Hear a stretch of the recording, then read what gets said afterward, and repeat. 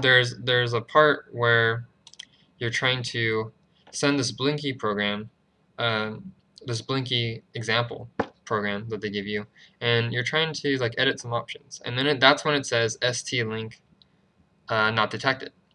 And so I'll just go to those options right now. First, it starts off on the target tab. Yeah, the target tab. And then if you go to debug though, for me, right here at the ST-link debugger, I think it actually had something else. But where the big problem was under settings right here, it would say this: no ST-link detected. And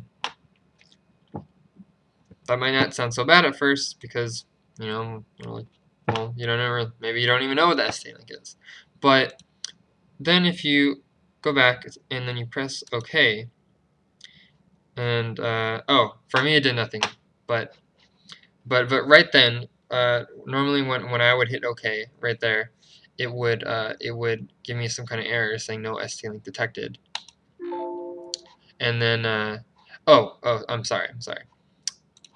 It was when I hit load, because this is actually the exact error I was getting.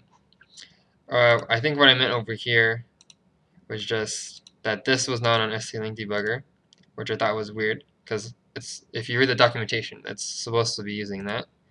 And then under settings, it had this. Okay, but this was the big problem. And for me right now, it's not working because I don't even have it plugged in. That's why it's not detected. But earlier when I was doing this, and what you guys might, if you guys have the same problem, is it will be plugged in. You will see the LED, the power LED light up, and then you're here and you're trying to flash the board, and it still says no ST-link detected. So I read a bunch of things online, and I tried to download a few things, and nothing was really that helpful. But then I just tried something, and it happened to work. So what I did is I went to my C drive, went to where my Keel Microvision 5 was installed, and then I went to ARM, and then I went down to ST-link, and then I went into a USB driver, and then right here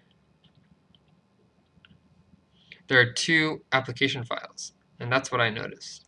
And then for me, since I have a 64-bit operating system, that's one of the Windows 64 bits, I ran this, and I won't run it again because I already ran it, but I ran that, and then I opened and closed the Microvision 5, and then the next time I unplugged my board, my dev board, and then when I hit load again, the ST-link it didn't have that problem, and I could actually see my board lighting, the LEDs lighting up for my Blinky program.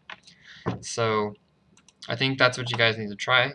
Again, just to reiterate, you're going to want to go to Windows and then the Keel Microvision 5 folder, and then ARM, ST-link, USB driver, and then look for the two application files, and then run whichever one is appropriate for your system.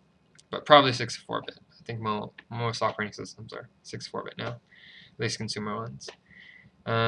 Okay, that is. I hope that helps.